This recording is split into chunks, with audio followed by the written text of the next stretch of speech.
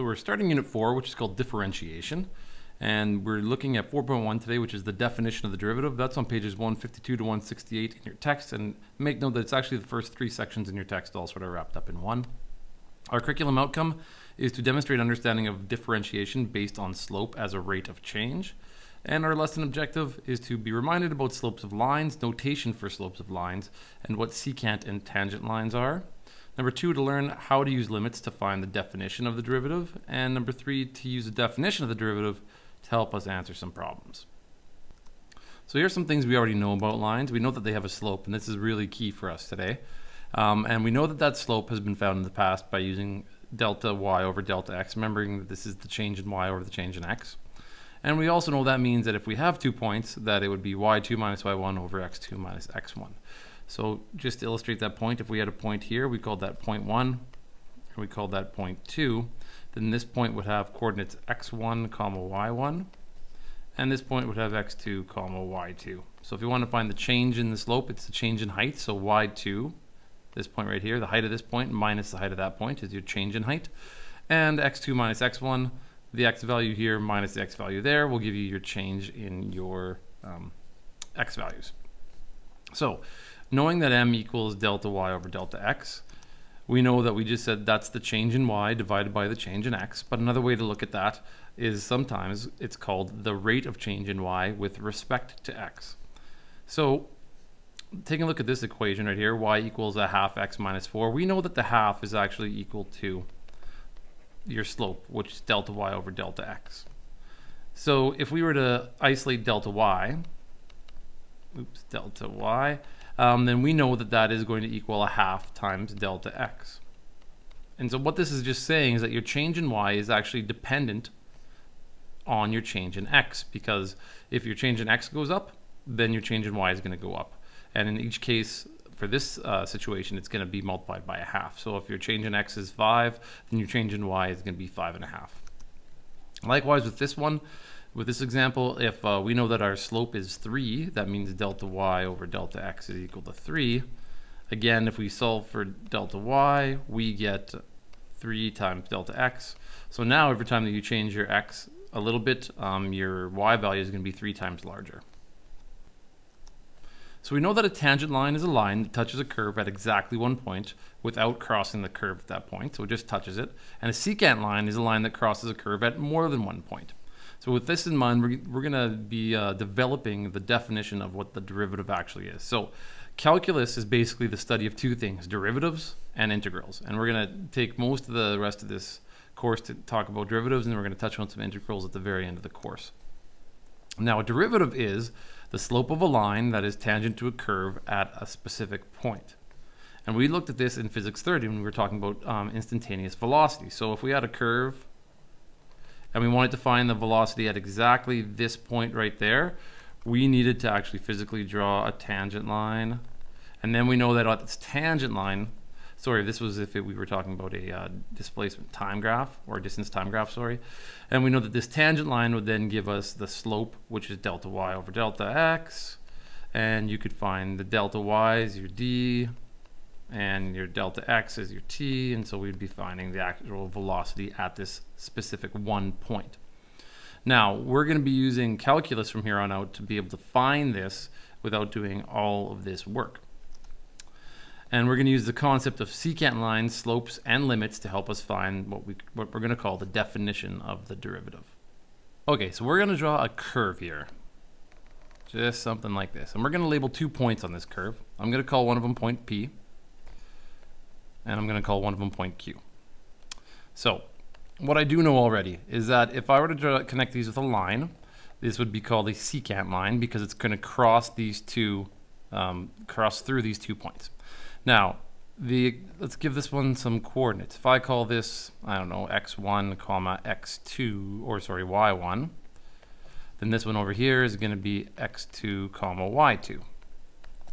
Now, what the important thing is to note is that the distance between these points horizontally is called delta x, or the change in x, and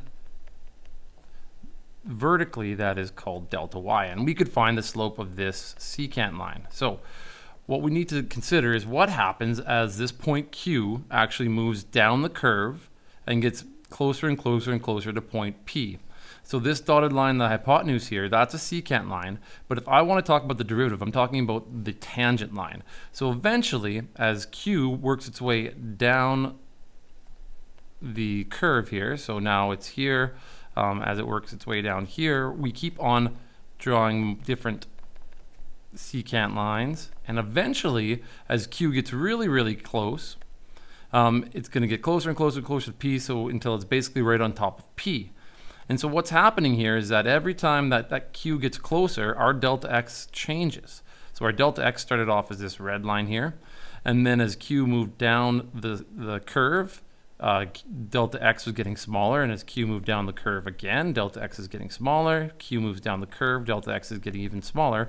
So what's happening is that delta x is approaching 0 as this turns from a secant line into a tangent line. Now, if you can understand that, then this next part shouldn't be too much of a stretch. We're going to redraw a similar picture, except I can't draw the same curve twice, apparently. So now I'm going to call this point P. I'm going to still call this point Q. I'm going to give this a little bit different notation when we're talking about finding coordinates of points. Since this is a function, I still call this x1, but that means that the y value is f of x1. Now, we just said that the distance from point P to point Q horizontally was delta x. Well, that means that the x value for point Q here is going to be x1 plus delta x, because there's this horizontal distance between the 2 points from here to here, and that is delta x. And that also means that the y value then would be f of x1 plus delta x. So remember that your y value is just f of whatever your x value is. That just means that you plug your x value into your function. Okay, so if we can understand that, then we can find the slope of this line between P and Q by using the concept of the change in y over the change in x. So the change in y over the change in x is going to be the y value for point Q, which is f of x1 plus delta x, minus the y value for point P, which is f of x. And then it's going to be the x value for point Q, which is x1 plus delta x, minus the x value for point P, which is x1. And then when it's all said and done, we get f of x1 plus delta x minus f of x all over x1 minus x1 here, cancel each other out.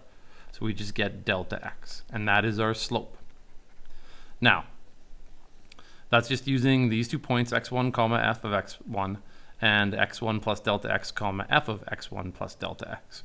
That's our slope of this secant line. Now we're talking about this secant line turning into a tangent line. And if that's the case, that happens, we said, when delta x approaches 0. And if delta x is approaching 0, we get 0 in the denominator, which is what we've been talking about in limits so far. So our next slide, we're going to talk about what the actual definition is, combining this concept with limits. So here's our definition of the derivative. It says the slope of a line that is tangent to a curve at the point P, which is x1 comma f of x1, which is often called f prime x, is this thing. F prime x, which is our slope, which is called the derivative, is the limit as delta x approaches 0 of f of x1 plus delta x minus f of x1 all over delta x. So remember, we just did that with this curve. We said as this point P and Q got really close together, so this secant line between them, as it became a tangent line for P, we said that delta x was approaching 0. And that would then be the slope of that line, because we went through the whole process of taking the change in y over the change in x. Now, a lot of times people don't like putting in x1s and delta x's. And so if you don't like x1 and delta x, you're going to find in a lot of textbooks that they replace delta x, they just make that equal to h. And then they just use x instead of x1. And that way it makes it a little bit cleaner. You don't have to worry about writing this change in x all the time and writing in the 1 by the x. So we get the limit as h approaches 0 of f of x plus h minus f of x all divided by h. So here's an example. It says use the definition of the derivative to find the slope of the line tangent to the point 1, 3 on the graph of f of x equals 2x squared plus 1. So that means we're going to use this concept of the derivative of f prime x equals the limit, as we're going to use h approaches 0 of f of x plus h minus f of x all divided by h. So when we're doing this, we need to find f of x plus h. So if f of x is 2x squared plus 1, then f of x plus h is 2 times x plus h squared plus 1 minus f of x. And so f of x here is 2x squared plus 1. Now, that's all divided by h. The thing is that we know what x actually equals because it is 1, and we know that f of x is actually equal to 3. So we can actually put in a 1 in here instead of the x, and we can put in a 3 instead of f of x. But by putting in a 1 into this chunk right here, we get 2, 1 squared plus 1, which is 3, right? And that's why it's the point 1, 3. If you plug a 1 in here, you get a 3. So what we've got here now is that we're going to call this the limit as h approaches 0 of 2 and 1 plus h squared plus 1 minus 3 all over h. And when we do the math here, we have the limit as h approaches 0 of 2 times, we square a binomial, that makes it 1 plus 2h plus h squared plus 1 minus 3 all divided by h.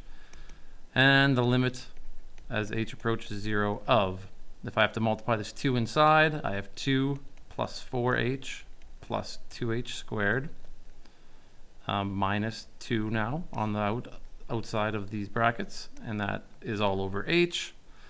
And now I can see how the 2 and the negative 2 here cancel each other out, so we get 4h plus 2h squared all divided by h. And now we can make cancel out h's first by taking an h out of here, an h out of there, and one of the h's out of there. And so I'm left with the limit as h approaches 0 of, oops, that's not an equal sign, of 4 plus 2h. And that means that as h approaches 0, this thing will approach 4.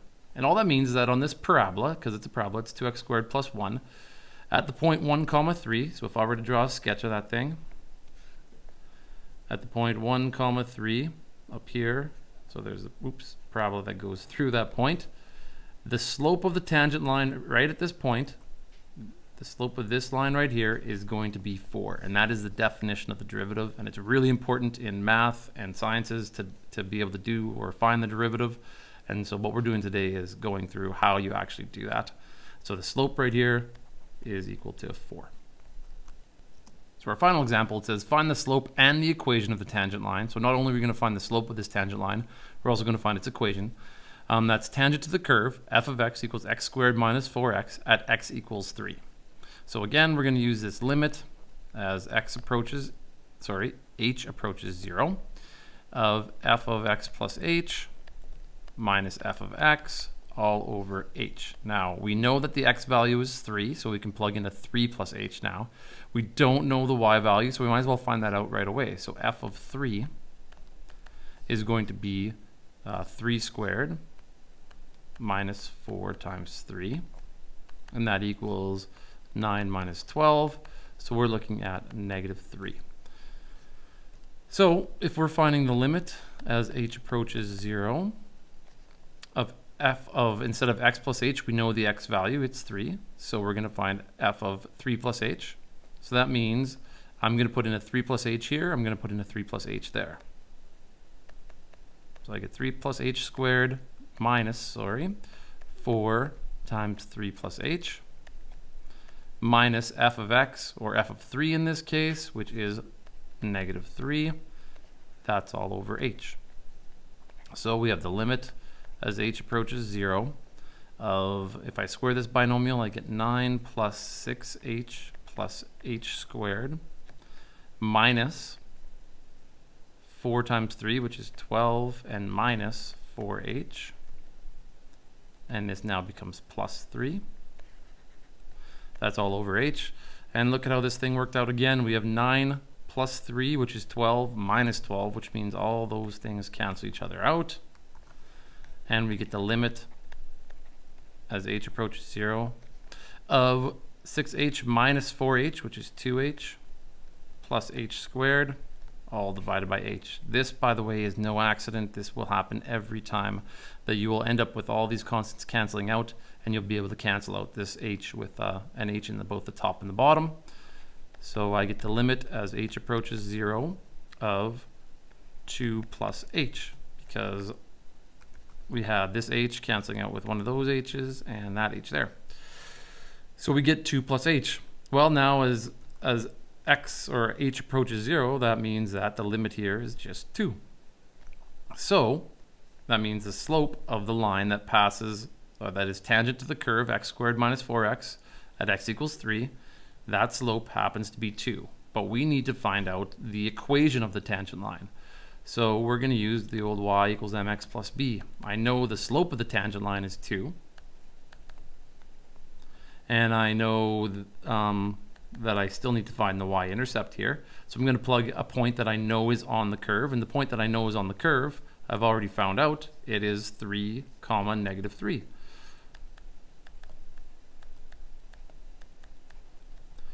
And so what happens here, I get negative 3, 6 plus b. I subtract 6. That means b is equal to negative 9. So the equation of my line is y equals 2x minus 9. So again, we have this parabola. We know that the 2x intercepts with quick factoring tells us that it's at 0 and 4. And I know that the point 3, negative 3 is on this parabola. And if I'm looking for the slope of that line right there, it's actually going to be negative 9. So I probably shown this the wrong way because I should be, the slope, is going to be positive 2. My bad. So the slope here is positive 2, and the y-intercept of this line means that it crosses down here somewhere at negative 9.